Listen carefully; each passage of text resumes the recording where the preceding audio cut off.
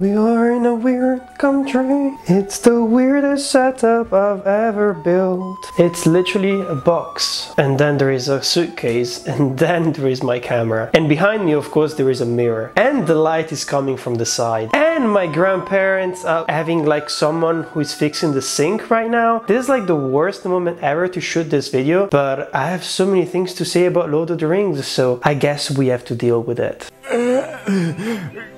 Gandalf?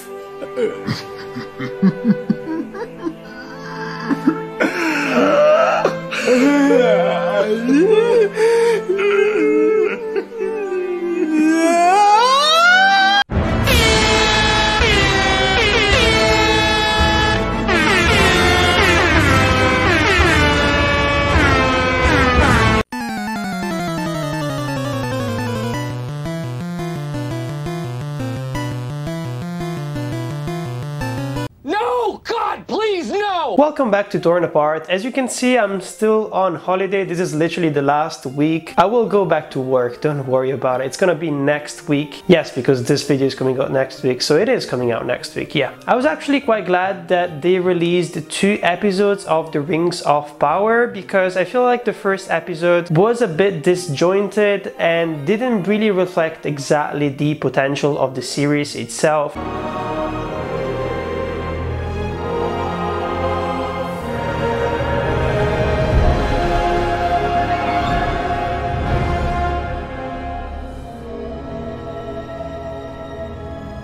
I have so many things to say about it. I'm a huge Lord of the Rings fan. I've got the tattoo right here, of course. And as you've noticed, I have the tattoos of everything that I love. So I must love Lord of the Rings if I have it tattooed on my skin, right? I watched Lord of the Rings every single year. I have the extended 4K editions. I tolerate The Hobbit every single time I go back to it.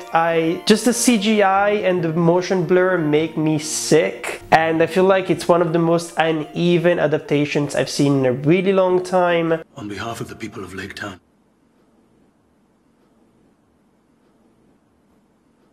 On behalf of...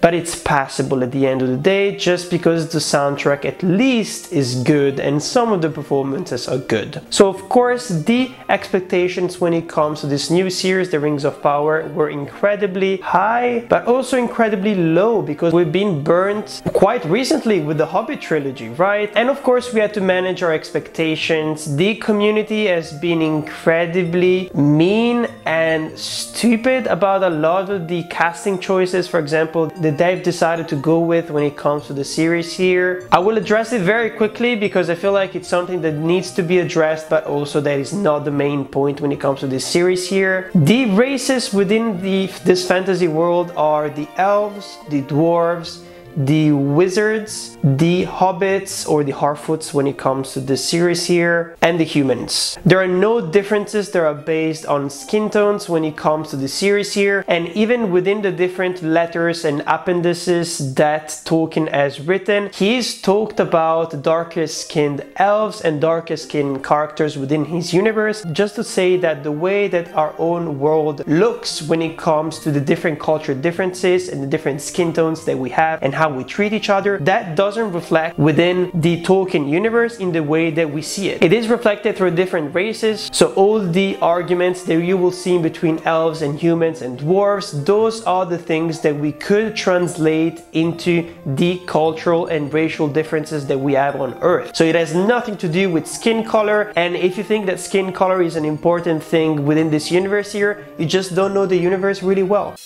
If you desire, you can become one of our bunch.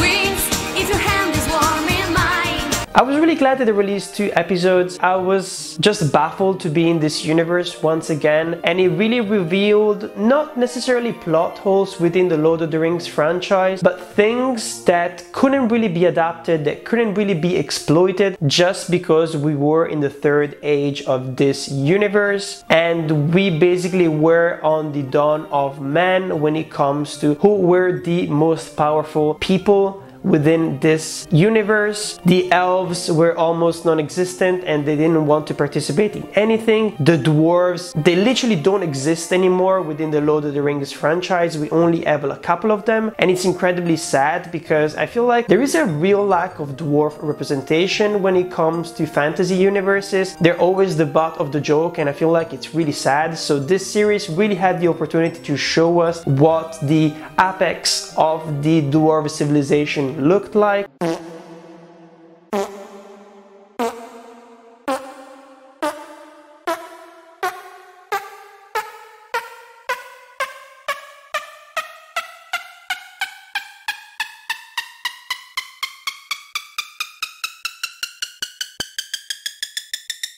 So now that we are in the second age, which takes place thousands of years before, we get to see the elves being incredibly powerful, having different capitals, and we get to see elvish architecture, we get to see elvish inventions and technologies, and we get to see how the elvish race has been able to help the human race, for example, to evolve. But at the same time, just because they've played such a big part within the war against Morgoth, they have become kind of like the police of Middle-earth. So of course there are some arguments with the humans themselves because they feel looked down upon when it comes to the elves, and I feel like anyone would feel like that when it comes to the elves, just because they're such different creatures from us. They're so old, they're so wise, and they feel like they can't really engage in the same kind of relationships that humans can. So it's always very difficult to write interesting and compelling elvish characters. So I feel like this is gonna be one of the main issues of this series here, making us relate to these elves, especially because there are a lot of different elvish characters in this series. The dwarves as well, I was really happy in the second episode, for example, where we get to explore the city of the dwarves, Khazad-dûm, which is a city that we've seen before, but it was completely destroyed and dark. There was no color, there was no life within it. We get to have a lot of dwarvish representation as well. We get to see women, we get to see men and women together building this kind of society. Dwarves of different ages as well and different traditions, and of course we get to see Durin's family as well, and it was a really heartwarming moment because we don't really show those kind of intimate looks at dwarvish culture within all the different other series and franchises, and I really love that. And that moment when Elrond and Durin are arguing on the lift, it was a really powerful moment. It was something that elves really cannot understand, the passage of time and how important it can be when it comes to the lifespan of dwarves or the lifespan of humans. And it was something that really touched me. Not claim that which you discarded. 20 years may be the blink of an eye to an elf, but I've lived an entire life in that time. A life you missed. And they did it in such a small monologue, in such a small conversation, and you immediately understand everything when it comes to dynamics of how these different species have been inhabiting Middle-earth. There are so many things I want to talk about. I was doing researches when it comes to the backstories of the first and the second episode and of this specific series here, and I got lost because there are so many things that are not really present within the movies. And even though I'm a huge Lord of the Rings fan, I haven't read all the appendixes, I haven't read all the short stories that Tolkien has written, meaning that my knowledge of this franchise kind of stops at the third age itself. For example, I have no idea that the Elvish language is called Quenya, and it's kind of like an Elvish Latin when we look at it. A lot of different details like that I had no idea. I didn't know the name, for example, of the elf who was responsible for the creation of the Rings of Power, and now I know, and now we know what he looks like as well. And of course, we had no idea what happened in Galadriel's life as well, and I feel like this is gonna be an interesting series mainly for that. I am grateful you have not known evil as I have. But you have not seen what I have seen. I have seen my share. You have not seen what I have seen. Evil does not sleep, Elrond. It waits. And in the moment of our complacency, it blinds us. Looking at characters that we know, but also setting up so many different new characters that feel exciting. One really good example on how they do that is the Harfoots, which are some kind of legacy characters when it comes to the Hobbits. They come from the kind of heritage of small people who hide, and they always exist on the edge of Middle-earth's history because they don't really participate in anything. So they're really innocent, they're really fun to be with, and that mood really reminded me of Netflix The Dark Crystal series, and that kind of innocence and that kind of fantasy bliss that you can kind of forget yourself within in between moments of war and battle and destruction and blood. And this is mainly why I almost instantly fell in love with this series, even more than House of the Dragon, just because it was managing all these different tones, all these different characters, action sequences, setting up all of these things so well.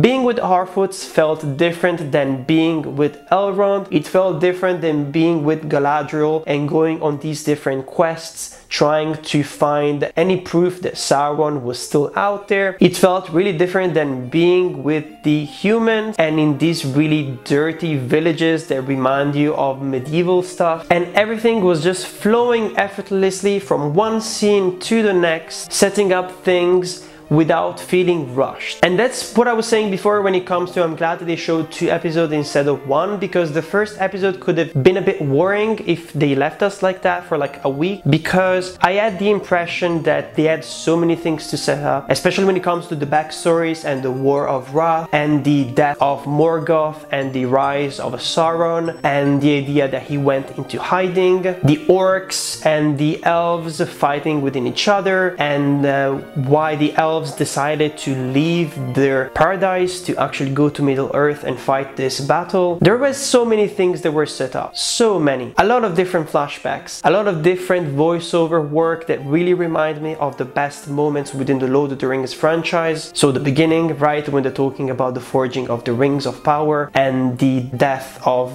Sauron and Isildur and all of that kind of stuff. It was really well set up, but at the same time, it was one episode where they needed to get rid of so many different backstory things, setting up so much context so that we would understand the stakes of the universe and what has been going on within the past, so that we can go forward. And the second episode was nothing like that. For example, it really felt like a consistently well-paced episode with our new characters, and we don't dwell with the past anymore, and it doesn't really feel like we're dwelling with the future as well, even though Elrond is there, even though Galadriel is there, and other characters that we've seen in the Lord of the Rings franchise. For example, Isildur is gonna play a big part of this series here, and it's actually quite interesting because the creators of the series itself, so G.D. Payne and Patrick McKay, have said that they want to build a lot of different characters that we've seen already in the Lord of the Rings franchise, but we didn't really get to explore. And Isildur and the way that he was kind of possessed by the ring and corrupted by the ring is something that they want to address, of course. And the idea that this is like a tragic story that kind of reminds of the Godfather characters, for example. And they talked about Galadriel as well, and the idea of building a past that doesn't really reflect the future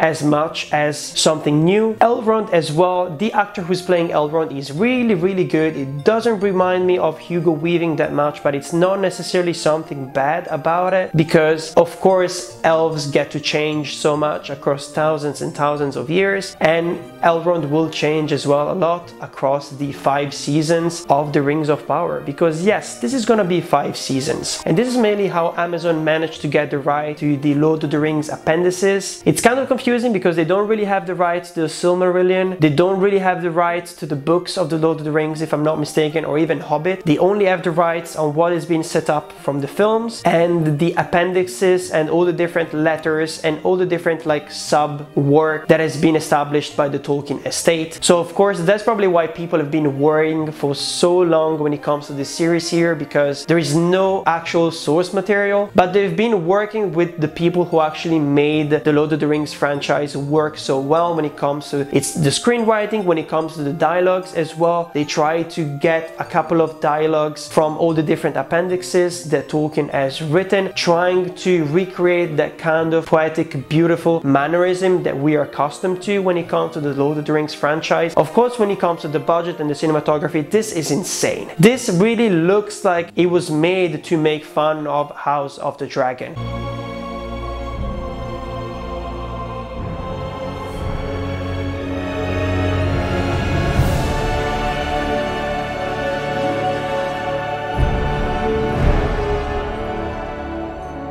Because of the scope of everything. This really looks like a high fantasy series, while House of the Dragon looks like a medieval fantasy at best. Of course, it's two completely different genres, so it makes sense that it would not look the same, but the Rings of Power series will literally break the internet because it will set up such incredibly high expectations for the future that it will be impossible to literally analyze and be critical and be objective about any kind of new series that will come out in the future, because now we have this incredibly looking, well performed, incredibly well scored series here, and we'll just be doomed and disappointed for the rest of our lives now. Sometimes we cannot know until we have touched the darkness.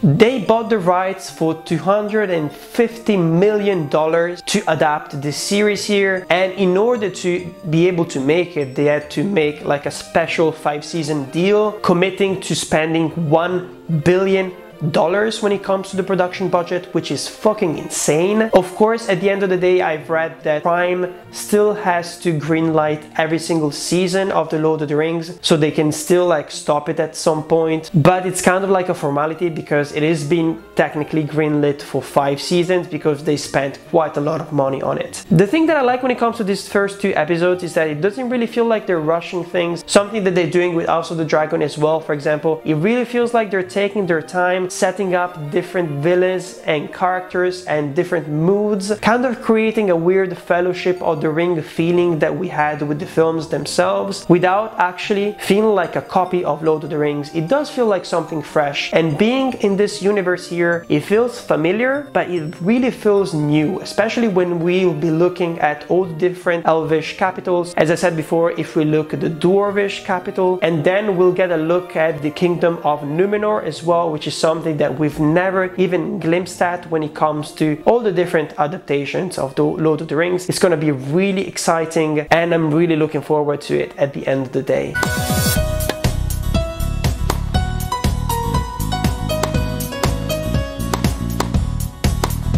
When it comes to adapting the Second Age of Middle-earth, one of the main differences that will appear across the Tolkien universe is that it takes a long time. Like a Second Age takes like thousands of years. And with this series here, they've decided to condense a lot of it so that we might be able to meet characters that we know, characters that we don't know, all at the same time. And it's the best way to do it at the end of the day. And that's the thing that the Tolkien estate had to greenlit, of course, because it is a huge change when it comes to the source material. They were even thinking about doing something non-linear when it comes to this narrative here, but at the end of the day, it didn't really feel natural, and I feel like it's a good choice because it would have ended up being like Foundation, and I don't think that the fantasy community would have enjoyed it that much, or maybe the fantasy community would have enjoyed it. It's just that the common people would have been so incredibly detached from the adaptation itself if it was non-linear, because at the end of the day, good characters, that's what drives the narratives and performances and all of that kind of stuff, so that we can give out awards, for example, as well when it comes to the Emmys. Those are the things that are going to attract normal people, common people, and not only fantasy fans. So I do agree that it was definitely the best choice when it comes to adapting this story here. What I really like about this series here, as I said before, it's the idea of exploring different types of elves as well, so to really go into details when it comes to all these different species and races races. For example, one of our main characters is a Sylvan Elf and his name is Arondir, and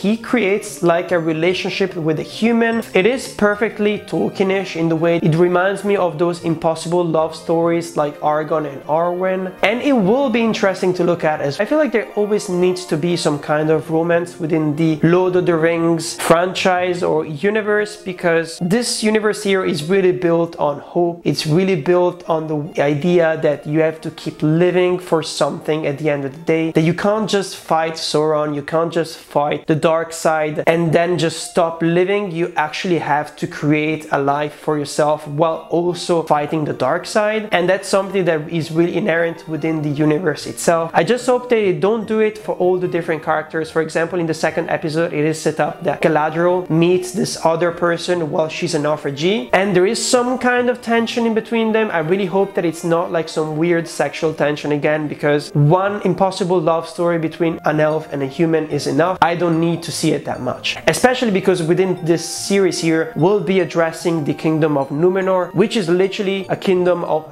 elves, so it makes sense to address it there. We don't have to create weird love triangles and weird relationships for every single character of our own story. For example, when it comes to the Harfoots and when it comes to Eleanor, I really don't see her going into some kind of weird relationship, maybe because she has a weird, almost childish personality that you can see with the hobbits as well. This is different.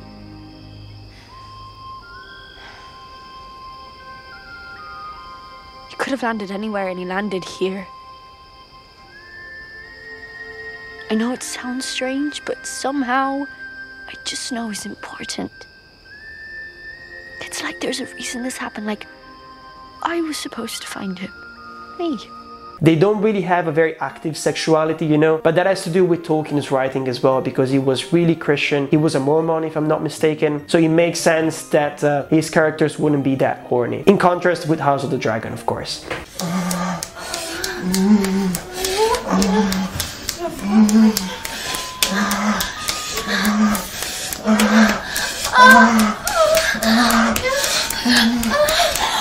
One of the many mysteries that we have within these two episodes here is the man falling from the sky, and even on Wikipedia and different interviews, and it's not really specified who he is, but for me it's pretty obvious that he is 100% a wizard. And if you want to be even more specific, because I went and did my researches, I'm pretty sure he's gonna be one of the main two blue wizards, which we didn't get to see within the Lord of the Rings movies, of course, because of course in the Lord of the Rings universe we had already Radagast, we had Saruman, and we had Gandalf. But those are not the only three wizards that have been sent to Middle Earth to fight Sauron, because there has been two other wizards which are called the Blue Wizard, and their names are Alatar and Palando, and it is kind of conveniently perfect that if they choose to adapt those two wizards, because those are the wizards that we don't really know much about when it comes to even Tolkien's writings. It is said that they went into East and maybe they created not some cults, but they tried to teach magic to common people so they would be able to defend themselves, but they didn't really engage that much with the Rings of Power. They didn't really engage that much with the war itself like all the other wizards that we know. So there is a lot of untapped potential there. And why am I saying that? Because it is specified when I was doing my researches that literally the spirits of these wizards were sent to Middle Earth by some kind of gods or immortal beings, and you can actually get a glimpse of them when it comes to all the different references and ways of sayings that the people of Middle Earth have when it comes to the powers of Valar and when it comes to Aule. There are so many things that I learned just by googling things and going on the Lord of the Rings Wikipedia, and it's really funny because of all the things that I just talked about I knew nothing about, and it's really interesting how this series shows that potential. The Lord of the Rings universe has so much potential, and Tolkien has written so many different stories and added so many different details to this universe, and it is worth exploring more. So I'm really happy that they created this series, because we will get to explore all of those things, and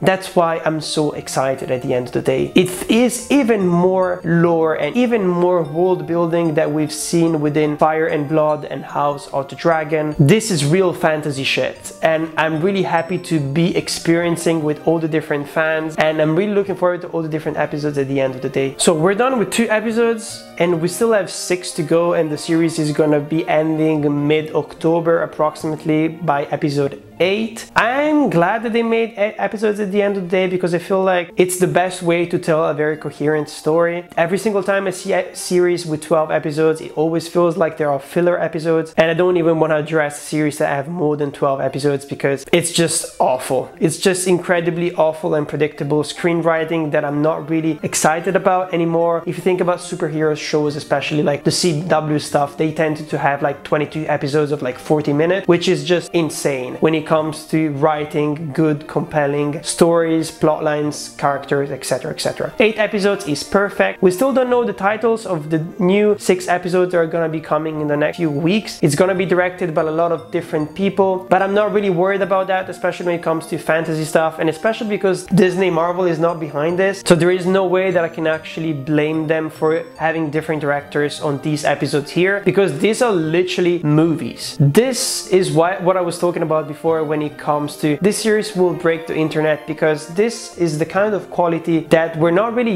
used to anymore. When I watched Sandman a couple of weeks ago, I really had that feeling where, wow, every single episode of this series feels like a movie. It feels very contained. It still keeps going when it comes to the season storyline, and it's really well handled. But there are not that many series like that when you think about it, and it makes me really sad. House of the Dragon, I hope is gonna be like that, and I hope that this is gonna be the same. Anyways, let me know what you thought of the Rings of Power. If you're a super fan, let me know down in the comments what your predictions are, what you expect that will be happening in this season here, and even tell me if you have an idea of how they're gonna be splitting this second age in between 5 seasons, because I have no idea. I really don't know like all the different elements or even battles that are gonna be happening within the second age. And as you can see, I didn't even know a lot of the details of the universe itself, and I've been watching Lord of the Rings movies and reading the books for more than 10 or even 15 years, just to tell you how incredibly dense and complex this universe is, and how excited I am to be in it again. And it just looks so beautiful. Every single frame of these 2 episodes were just beautiful paintings that I want to hang on my wall, and I'm just really excited for the future. Don't forget to like and subscribe. Every single like that you drop will go to Tolkien himself and all the incredible work that he did, because I feel like we're starting to appreciate his work even more nowadays, and thanks to this series here, which is proving how deep the lore is and how much work he put into this universe here. And people still think that it's just the movies, it's just those awful Hobbit movies, but there is so much more, and I'm really glad that we're getting to discover that thanks to Amazon.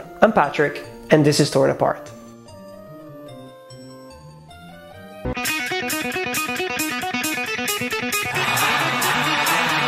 Forse tolgo questo. La nonna si offende? Quello è tuo? Vabbè, allora non si offenderà. Va bene? Vuoi salutare? Fai ciao ciao. Perfetto. Finito? Finito. 50.